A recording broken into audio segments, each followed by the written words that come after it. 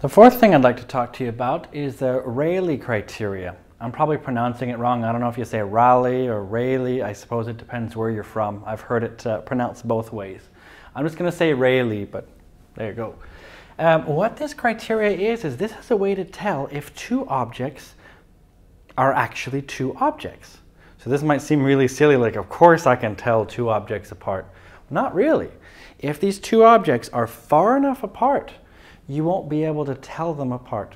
You might have experienced this if you have your driver's license and or even if you're sitting in a car at night, for example, and you see what looks like one headlight, way off in the distance. Maybe you see one little dot, and as it gets closer, of course, you see that it's two dots, and you know it's a car or it's two motorcycles. But at some point, that one dot becomes two dots. Not in real life; it's always two dots. It's just that to your eye, it appears like it went from one thing to two things. That's because you had to be able to resolve them. When I say resolve, I mean to tell things apart.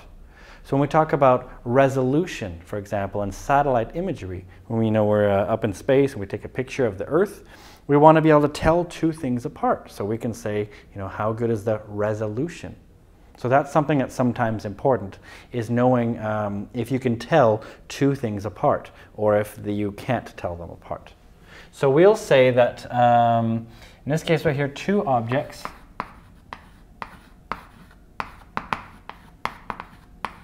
are what we consider, what we say, just resolved.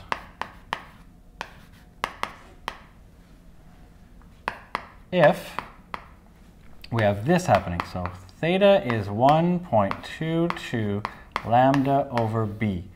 This is the main equation for Rayleigh criteria here. Two objects are just resolved. Now what I mean by just resolved, I mean we can tell them apart. Now we better define some things here, and the most important thing I think to point out is this.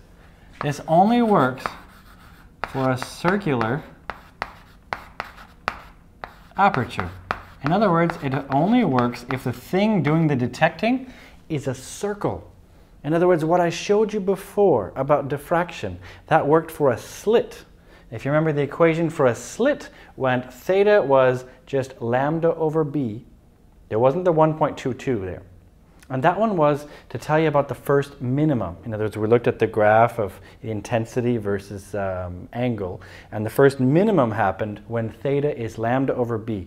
Here, this equation may look similar, but it's not at all for the same thing. First of all, it only works for a circular aperture, and it's got this 1.22, but doesn't tell you anything about the first minimum or whatever. Well, actually it kind of does, but what it really tells you about is if we can tell two objects apart.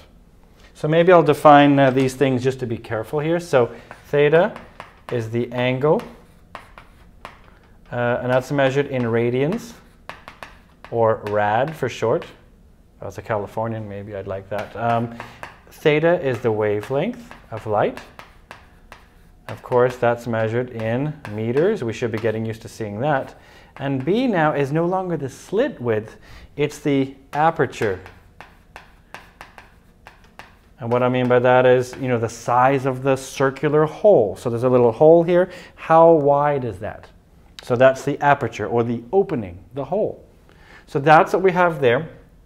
And maybe it's a good idea to look at what this means of a graph of intensity. So here we're going to be graphing similar to what we had before with this nice Gaussian curve, which looks like, well, let's see here. This right here could be angle, theta in radians.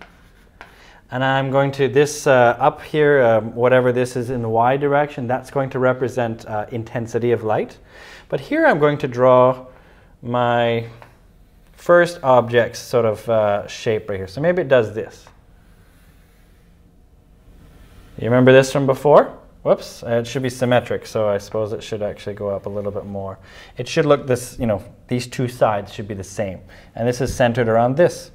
However, now this is one object, but now we're looking at a second object. So one object has this sort of light, and the other object also has one of these shapes.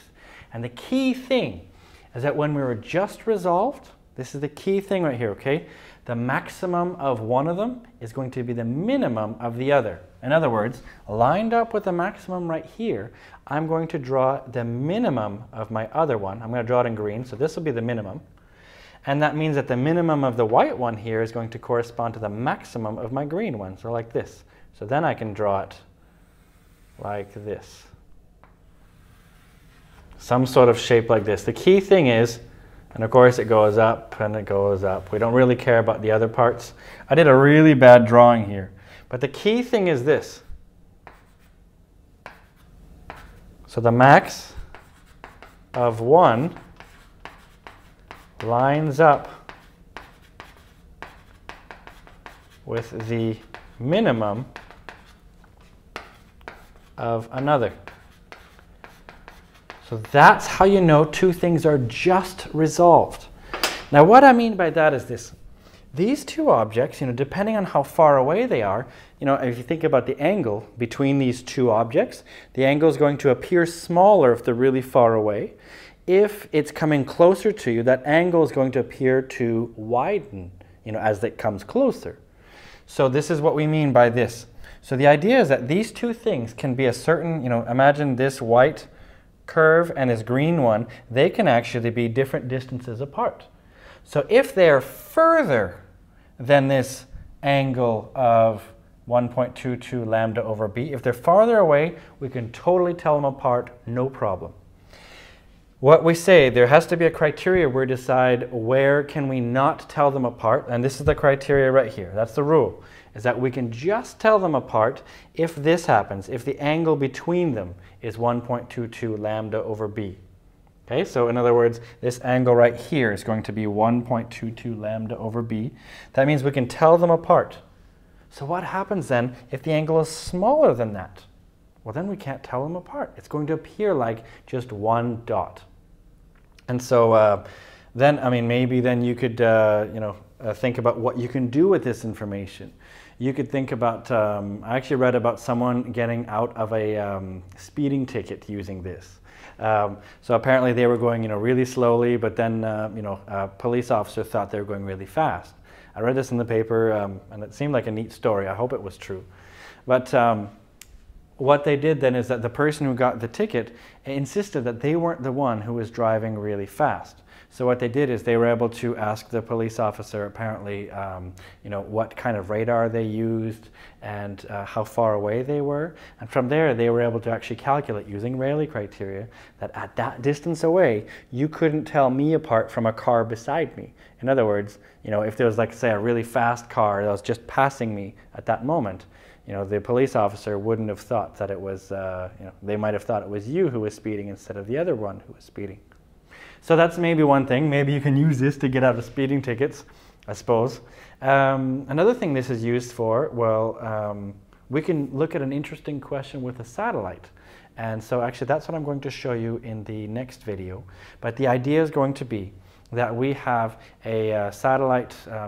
The reason why I invented this example, or at least not invented, but used it, is because I've seen, some movies where they show a spy satellite, up in space, and they show it, being able to, see really close-up picture of you, or maybe they would show them, I read one thing where, in a book where they said that the satellite, the technology is there to where they can read your fingerprints from space.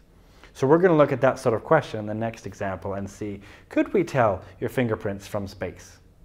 So that'll be, I think, an interesting question to ask.